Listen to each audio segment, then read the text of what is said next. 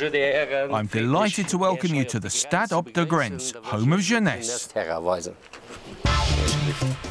Vinicio Monicelli is sporting director of Jeunesse, the premier football club in the Grand Duchy of Luxembourg.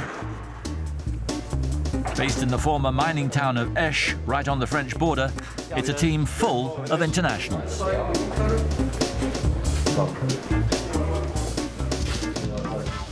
Here are our physiotherapists together with the masseurs. Our players are getting ready.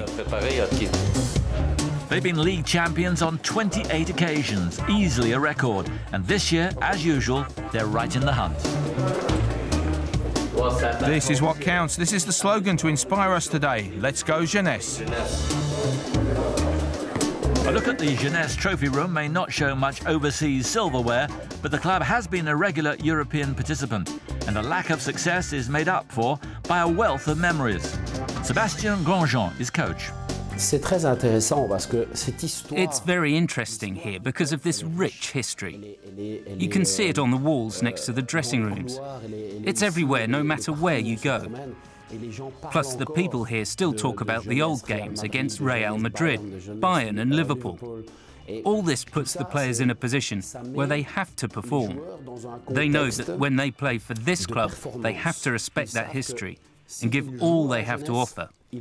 This means that I and the rest of the staff have high expectations of the players. Of course, Luxembourg, a nation of 250,000 wedged between Belgium, France and Germany, is far too small for a fully professional league.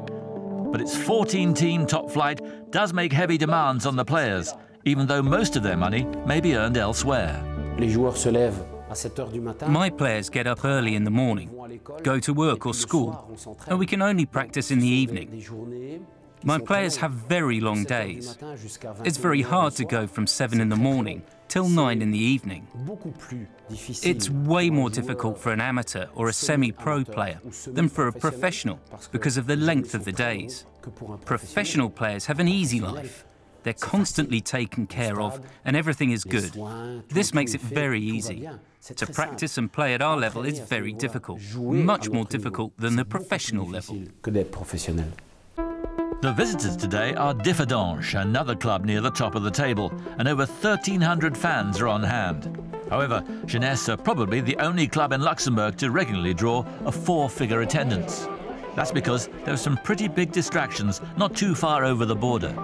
Luxembourgers prefer to go to Kaiserslautern or Dortmund in order to watch a Bundesliga game, rather than stay here and watch Luxembourgish clubs play. It's something we can't change. Luxembourg's economic situation isn't bad, so people just have too many chances to go abroad and see what they regard as more interesting games. Because of this, it's difficult to attract more spectators and, therefore, the necessary financial resources. As well as being full of local international talent, Jeunesse also draws on its own youth system. Development of young players is important in the Grand Duchy, and the national team has improved markedly over the last few years, with notable wins over Belarus and Slovakia. Care is being taken that youngsters across the country receive enough attention to do themselves justice on the international stage. In summer, the best young players often practice once or twice a day.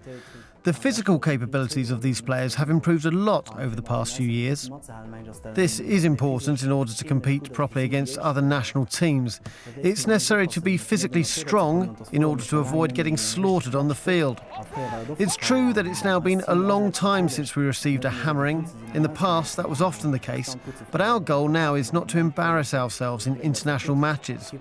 Our opponents are starting to respect us because we've had some positive results recently. This wasn't Jeunesse's day, and their first defeat in 14 games effectively handed the title to F91 of Dudelange.